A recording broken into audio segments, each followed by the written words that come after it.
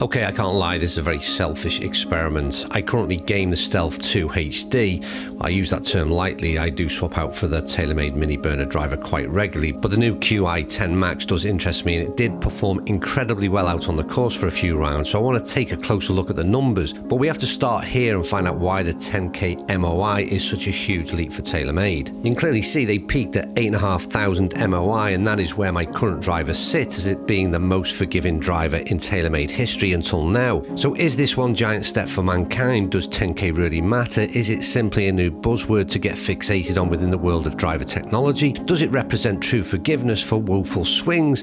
And for me at least, is it any better than the Stealth 2 HD? All will be revealed in today's video. So there are three factors for me to consider: ball speed, launch and spin. But finally, and maybe the most importantly, one element we're going to attempt to measure today to decide if MOI is real. So how did they achieve 10k, and what's so different about this new driver? Well, first of all, the rear weight was 30 grams in the Stealth, and it's 32 gram in the Qi10 Max, and the heel weight has had a big move, and there is also a significant shift in the amount of carbon in the crown, 97% in the Qi10 Max and 79% in the Stealth 2. They've also removed a considerable amount of titanium from the Stealth body and replaced it with carbon, all to save and redistribute weight. The shape is then very different, and different for a reason. It is 8mm longer, which means the 32 gram weight can be moved even further back than the position that it was in the Stealth 2.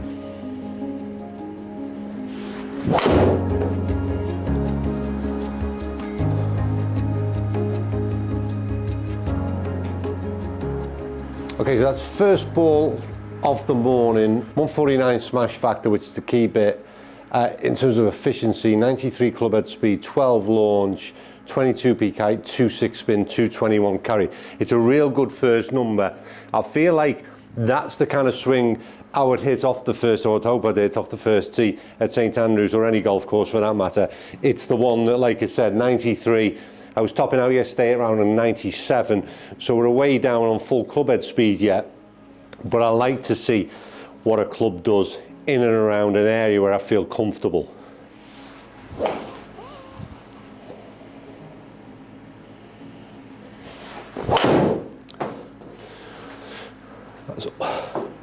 Again, what's interesting, really good straight ball flight. It's probably very similar. It felt very similar anyway. I feel like I'm finally in the middle of the club face. So what we got, 226 carry, slightly higher launch. I'll carry on hitting numbers with this. That's exactly where I'd expect this to be. And the key factor for me is that smash factor. The other important bit right now, we've got two balls down the middle of a fairly big fairway, don't get me wrong. So I'm going to carry on hitting this, and then we'll switch this shaft into the older club, the HD, and just see what kind of difference it makes.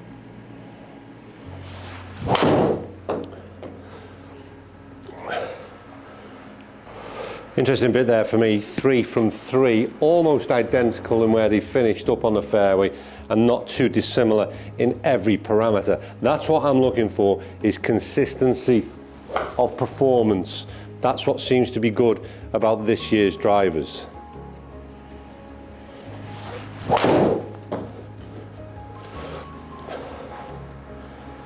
Again, not going to be too dissimilar. They're on top of one another. We'll hit one more to give us a round number of that 5, and I don't really need to hit any more. The only thing I'd like to do is be able to come back to this when I'm warmed up a little, and maybe see what we can get out of it distance wise. It's probably worth mentioning at this point, as I switch into the exactly the same head, 9 degrees, I have the shaft that I use is a good 1.25 inches realistically shorter than your regular driver shaft. So this is a 44.5 inch shaft. I switched into this over maybe almost 2 years ago with the original lineup of Stealth, just for control and trying to find the centre of the club face. The reason I'm pointing that out, for anybody who's looking to do any sort of comparisons relative to other reviews that I've done, we've got to bear that in mind, because the likelihood is I'm not really going to get club head speed up to 97 mile an hour with this shorter shaft. Hopefully we can get up to sort of 95 and a bit maybe, but it's a big consideration, because obviously, you know, club head speed is then going to be relative to ball speed. So important fact. I mean, it's interesting for me looking down. I did like the little red accent that they added in Stealth 2, and probably, you know, I prefer this at address, I've got to say, but then the whole red versus blue thing is an issue for me, full stop. So yeah, I should order one of the bespoke ones that you can get in the red in the Qi10. It looks superb. Well, that's, you know, again, straight out the blocks, very, very similar to the line. In fact, I've got 3 balls that, I'm looking down to the right-hand side, 3 balls that are almost on top of one another where they finished on this big fairway. And yeah, again, efficiency-wise, 148, 1.48 that is, 1/8 spin low, 221 carry, launching 15.4, and a very straight ball flight. Yeah. Again, just a little bit of movement from right to left. Not as central as those first 2, but what you'll see is the graphic that I'm looking at down the right-hand side is we've got a lot of balls that are in identical position. That 222 carry distance is something that we've been seeing, that sort of low to mid 220 carry with a spin in around 2000 revs. You know, I mean, it's we've picked up the club head speed a little bit, and we're still remaining at a 1.49 smash factor, which is incredibly efficient.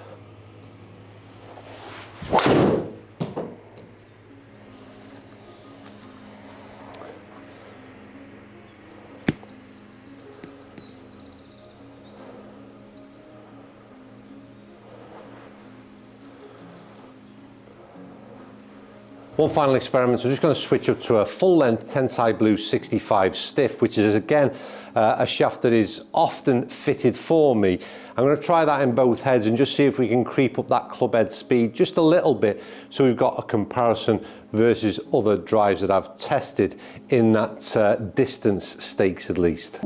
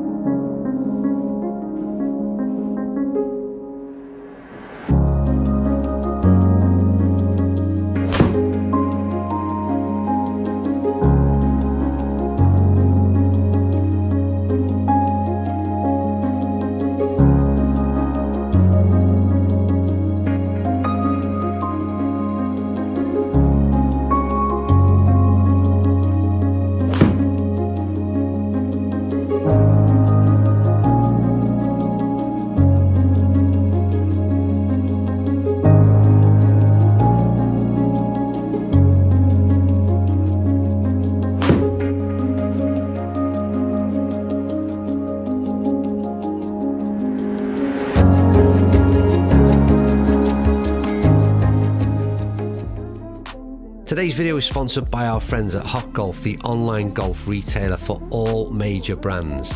And if you want new golf gear, then please support us by supporting them. Okay, so this video and the last few have been all about sort of analysing data, whacking a lot of balls and just seeing if we can differentiate between these new and older clubs. Now, don't forget this HD was 8,500 in this MOI stake, so you know it's up there. How much does that leap really mean to that 10K model? That's what I was trying to establish today.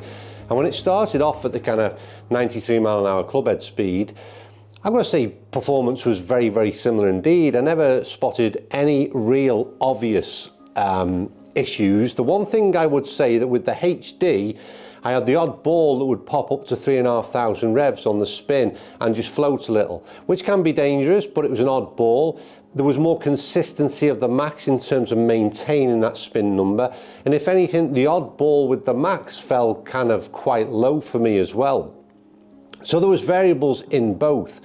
The one thing, just going back to the address position, until I filmed them both afterwards, I could have never told you that 8mm, which doesn't seem a great deal, but at address it is hugely different when they're side by side. But I've got to say, when I switched in and out the two, I never really noticed just how big the Max product was. Although I will go back to my initial comment where I do like the little red accent that was on the HD model and probably prefer it from the address position.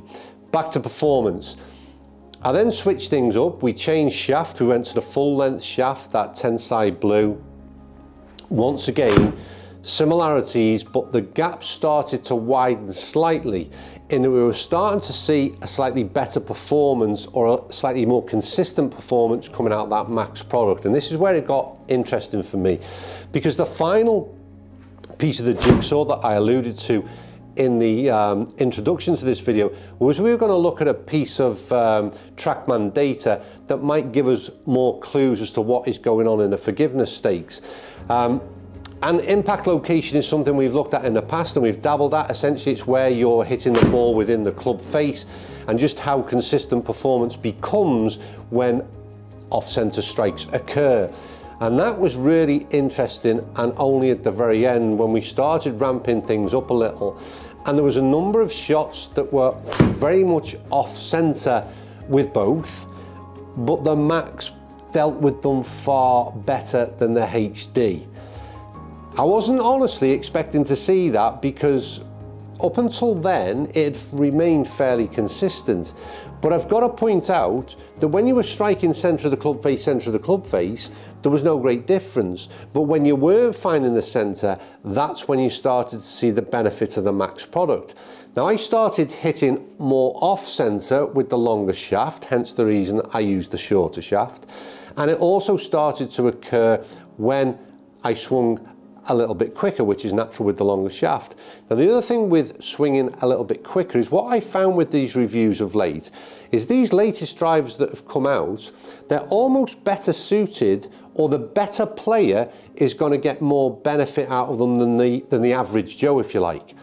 Because what I'm seeing is it's almost like these clubs, although they're Max by name, they've been designed for where a better player can gain advantages of the forgiveness that was built into clubs that would naturally spin too high in the past, if that makes sense.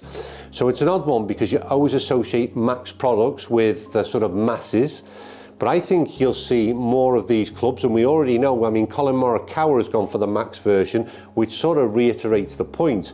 So what you're getting is better players with faster swing speeds than me are going to gain more benefit, because what they're not going to see, in the past it had been a ballooning effect with a lot of high spin.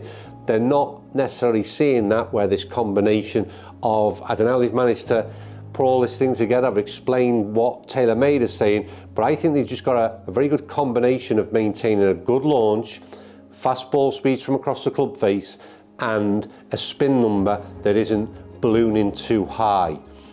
I hope that all made sense. It certainly did to me within the testing. You should have seen some overlays of some shots that performed still incredibly well from off-centre strikes with the Max and fell off a little with the HD.